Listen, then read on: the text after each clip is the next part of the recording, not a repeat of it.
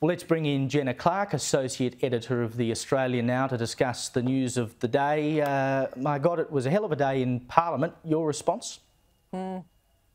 Yeah, Caleb, look, following on from your really strong editorial there, I think what we saw in question time, especially today and all throughout the House of Reps there, was complete and utter political and policy capitulation by the government to the coalition.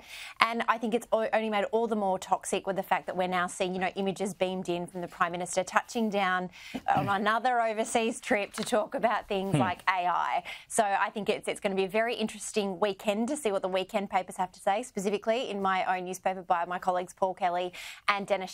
But I think this could be very, very sticky for the government moving forward. And some great reporting by the West Australian on this story earlier this week. Indeed, and we'll talk to a reporter from the West Australian about what he's been seeing later in the show. And it's just extraordinary how fast the government changed its tune today when it came to those amendments from the government. But I have to say, Richard Marles looked every bit the Prime Minister, even though he's acting in the role, when he stood up in question time and said this is the right thing to do. Might have been a bit late, but he showed some leadership. Yeah.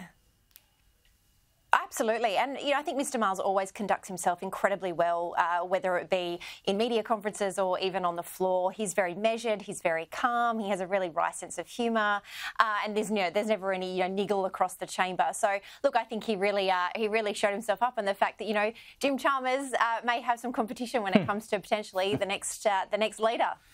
Yes, indeed. Now, an ABC radio presenter quit live on air yesterday. He said he was sick of receiving penalties for speaking bluntly. Josh Szeps made the shock announcement on ABC Radio Sydney afternoons. Take a listen. Having truly rational, bullshit-free conversations about controversial issues is risky these days. The penalties for speaking bluntly, the penalties for trying to coax people out of their thought silos and their echo chambers are very high. You know that I don't do bullshit. I'm a bit of a straight shooter.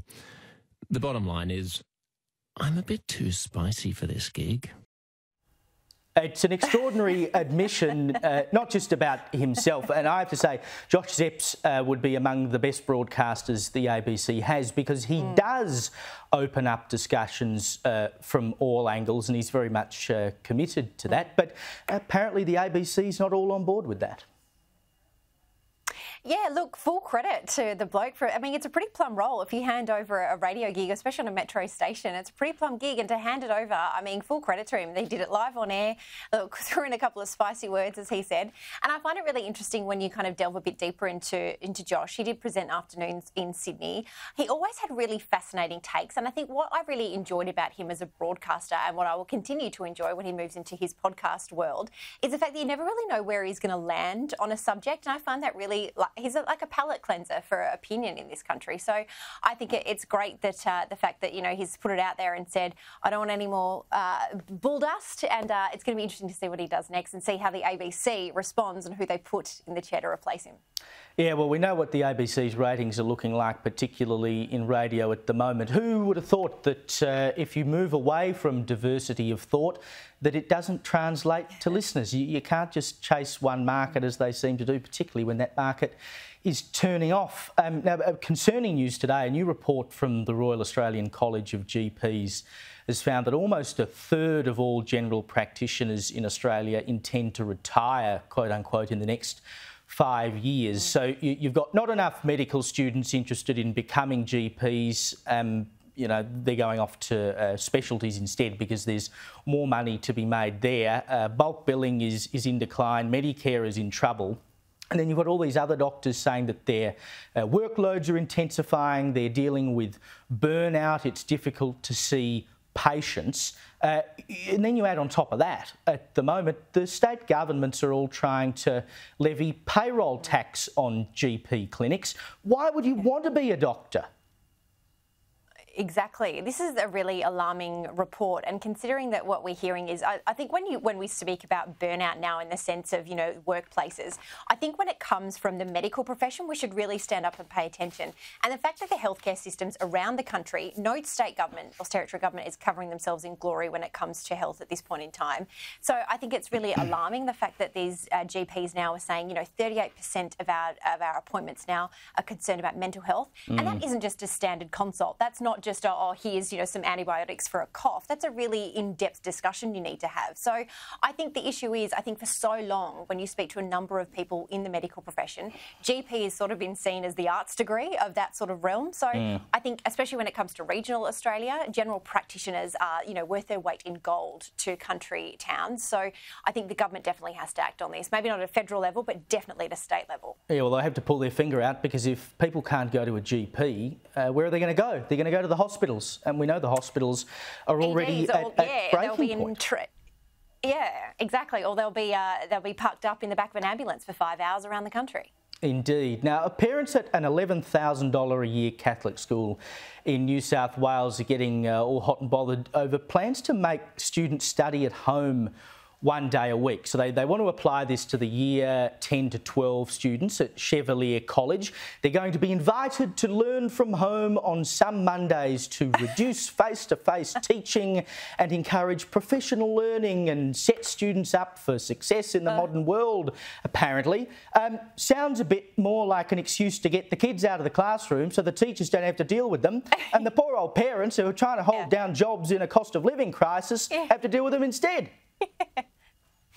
What would baby Jesus think? That's all I read when all I thought when I read this article today.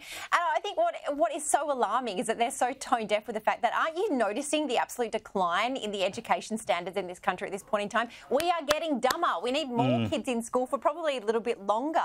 And even more alarming, I think, when you look at, what we're seeing now with the fact of, what's happening in Gaza and the way that students are sort of reacting to those situations. We need to be focusing on, what anti-Semitism is, focusing on world history and again, as we saw during the Voice referendum, also our very own Australian and Indigenous history. So more time in classrooms, maybe.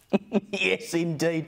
Now, quickly before we go, Jenna, the alcoholic drink Hard Solo, they've got to change their name now to Hard Rated after the alcoholic beverages advertising code found the boozy version of the popular soft drink apparently breaches the industry code by appealing to minors. I mean, come on. We are living in a nanny state, aren't we? Yeah, look, and I think that maybe some of the people that were in charge of marketing of Hard Solo had probably sunk about a six-pack of those before they came up with hard... What is it? What's the new phrase? Hard rated. I'm definitely going to... I'm not going to order a hard rated when I go to the pub, that's Doesn't for sure. sound as good as Hard Solo, does it?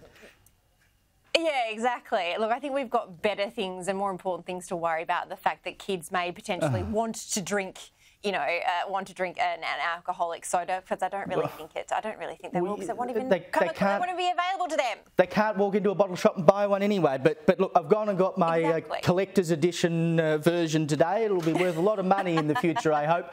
Jenna, Clarke, thank you so much for joining me tonight.